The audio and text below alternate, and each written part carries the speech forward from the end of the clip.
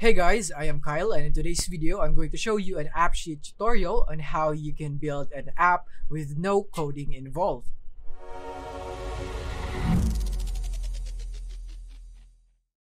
Alright, so now here we are in appsheet.com, and the first thing that you would need to do, of course, is to log in or sign up if you don't have an account. And in my case, I used a Google account in order for me to sign in right here, so you can also do that.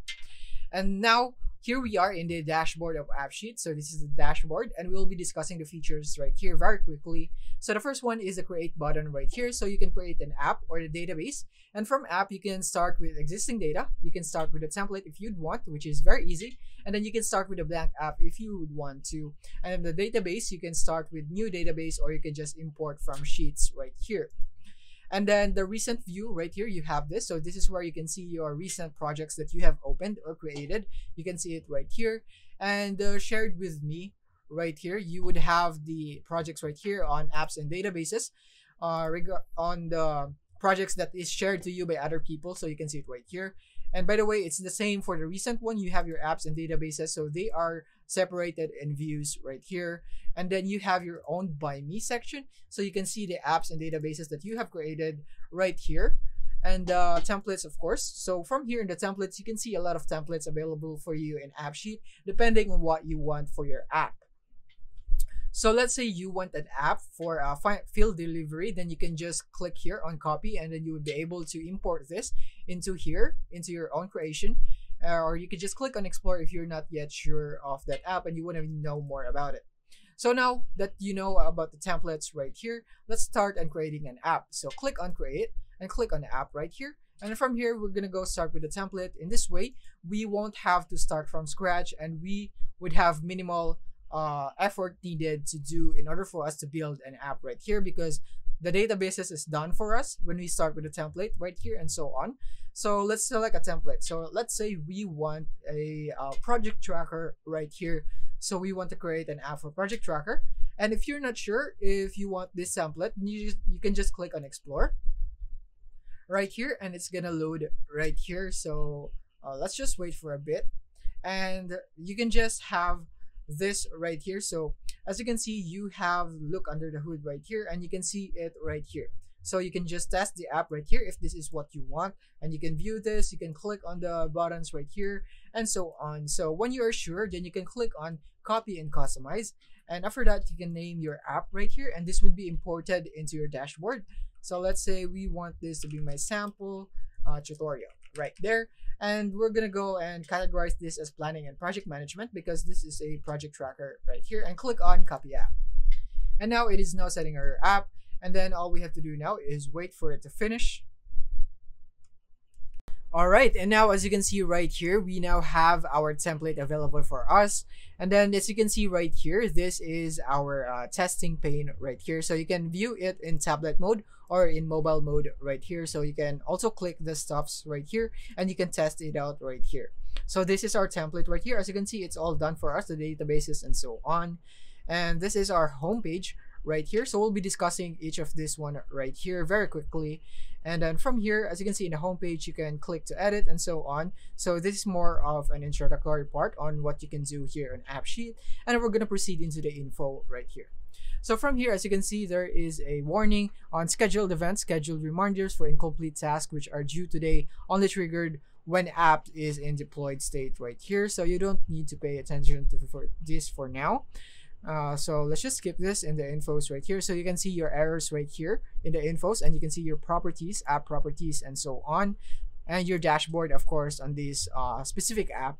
And you can see the app usage, app performance, and so on, and of course your spec right here. So this is a fun graph right here. So you have your complete, your in progress, work stream, pending task, since this is a project management app right here. So you can have the complete, pending task, not started, in progress, and so on right here. So you can see it in graph view, or you can click here and see it in list view right here. And then the next thing is the data right here. So from here, you can see the tables, the columns, the slices, the user settings, and the options. So the table right here, you can always create a table right here. But as you can see, we now have our databases, and you can see it here in the data. that is done for us right here in this template. So we have our notes and so on, but you can always add a more data right here if you need that. Then you can click on new table and you can add new data from Google Sheets, from your Google Drive, or maybe from AppSheet database right here. So you can also do that.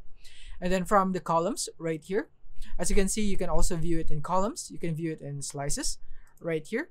As you can see, you have this right here for the slices, and for the user settings, you have this, and so on right there. So as you can see, there are different in each one. So in the columns, you have your notes, work streams, people, and tracker. In the slices, you have your complete, in progress, not started, pending, task, and so on right there.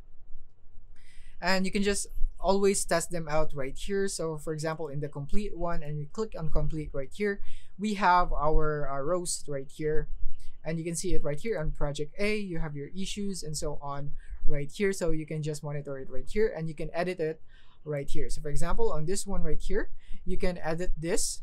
This is where you can edit the slice columns and so on, the row number, the task, work stream completed, and so on. So you can also do that right here. And then the next one is the UX right here. So from here, this is where you can edit your brand.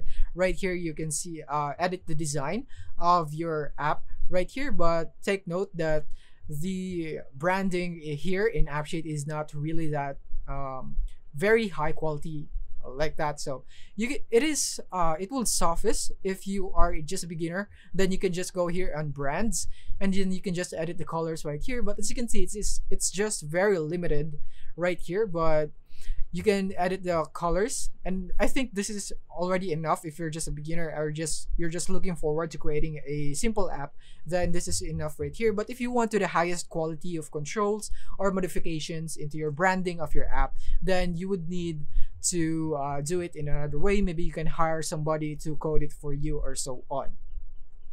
Since this is a no-code app builder, so this is all the options that you have right here in the branding.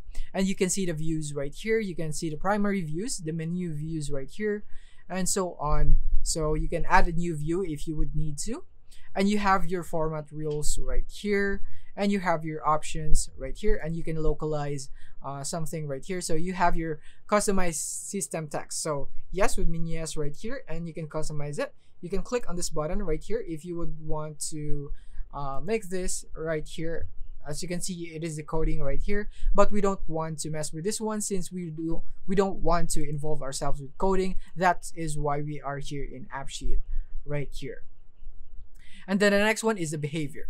So from here, the behavior is a really good feature of AppSheet right here, because as you can see, actions are operations that can modify data in your apps or transitions the user to a different view right here. So you can always add an action right here. So for example, in the notes file, you can go and open a file right here by using this action right here. And then from here, you can also go to a link or go to external websites right here using this one right here. And this is already done for us by the template, and that is why template is very essential for this one right here. And then the next one is the automation. So this is where you can set your automations in your apps right here. So you can go for bots right here, and you can click a new bot right here. And as you can see, we already have a bot right here that is provided to us by the template. And you can click on new bot, and then you can create a new bot right here.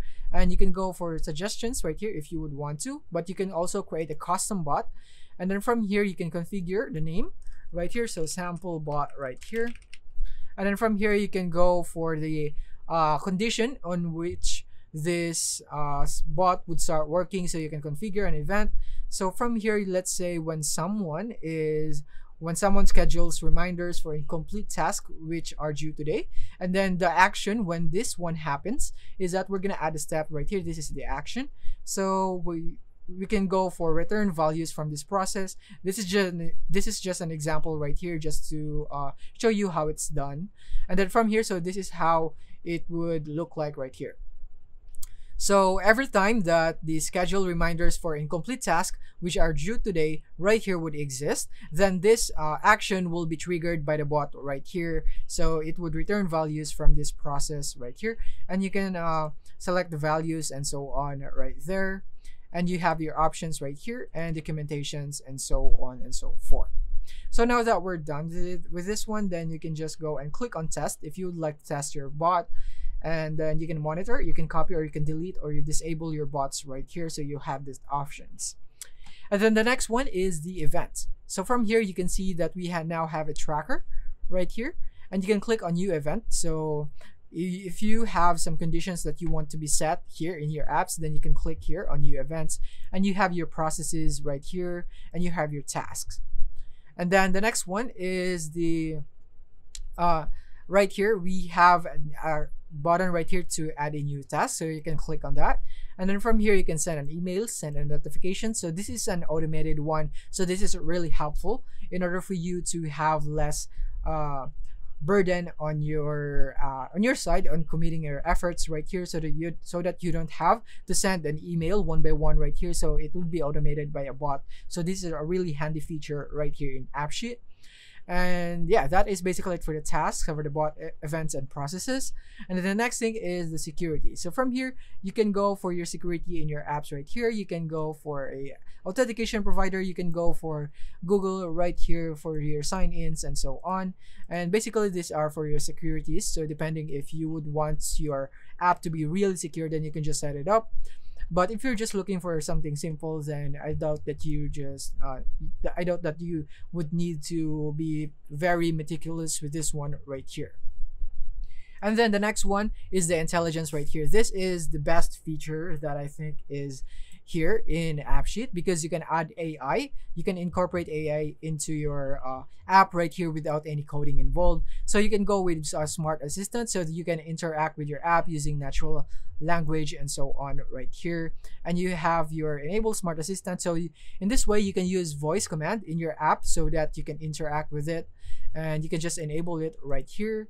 And you can go for your locale, so this is basically the language that you would set. So in my case, I'll just go for English and United States. And then the next one is the predictive model right here. So you can go for predictive model, which would allow you to use machine learning to make predictions based on your data.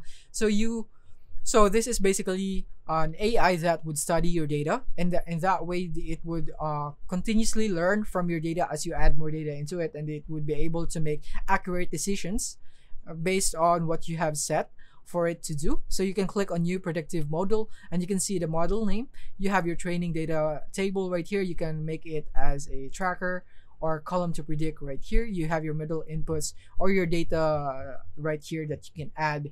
So yeah, depending on your niche or your app that you're trying to build, it would be very subjective right here. And you have your OCR model. So from here, you can go and create an OCR model, which would allow you to extract structured data from your images right here. So this would be really good if you have your app would involve some images right here. So you can use the OCR so that your AI would be able to extract some structured data from your images. And yeah, so basically your AI would be able to study the images that is in your apps and would give you data from it. And now the last one is the manage right here. So you can see the deployment. So you can deploy your apps right here, your branded apps right here. So right here in the author, you can see your author, your plan requirements, your teamwork right here. And you can share this project right here. So we'll be discussing that later on.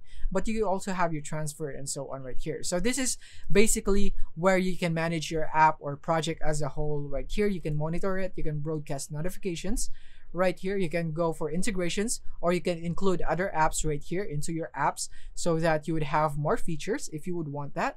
And then you have your versions right here, your version history, app upgrade, and stable version, and so on right here. So now that we are done with this one right here, the next thing is that we're gonna go click here on not deployed.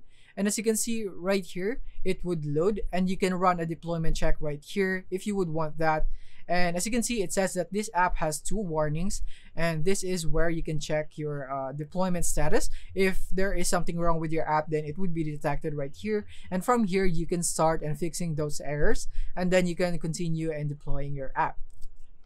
So that's that. And then the next thing that we're going to discuss is this controls right here. So from here, you can switch to improved editor. So when you click on this one right here, as you can see, the UI would change right here. So it would just depend on which one you're comfortable on.